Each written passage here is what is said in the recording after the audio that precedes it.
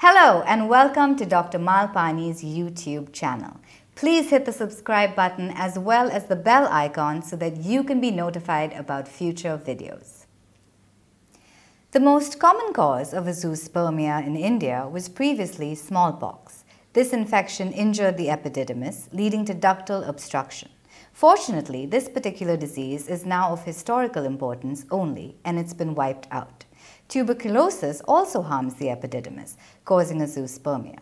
Nevertheless, making the correct medical diagnosis of tuberculosis epididymitis can be quite difficult, since it is often a silent as well as indolent disease. Gonorrhea, chlamydia, syphilis, along with other STDs or sexually transmitted diseases, might also create chaos with a man's genital system, leading to irreparable injury to its epithelium or inner lining. Mumps may also cause orchitis or inflammation of the testes, particularly when this impacts younger males.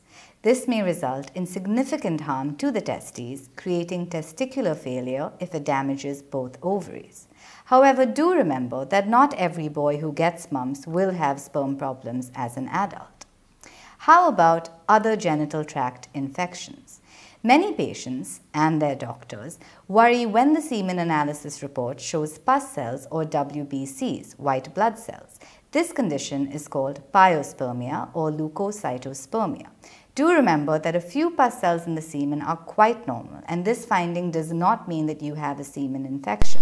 Also, fertile men will often have round cells in their semen. These are not pus cells but are sperm precursor cells or spermatocytes.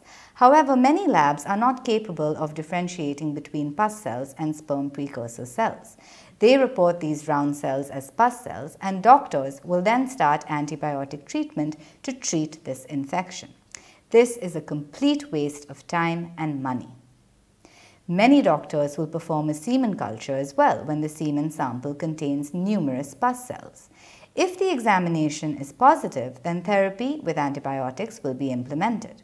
However, many of the organisms grown in these culture reports are not really pathogenic organisms at all, but just normal common cells which colonize the genital tract and are found in normal fertile men as well. The connection between the existence of bacteria inside the semen and male infertility continues to be cloudy. Do the bacteria actually result in the infertility? Will dealing with the infection assist in improving fertility?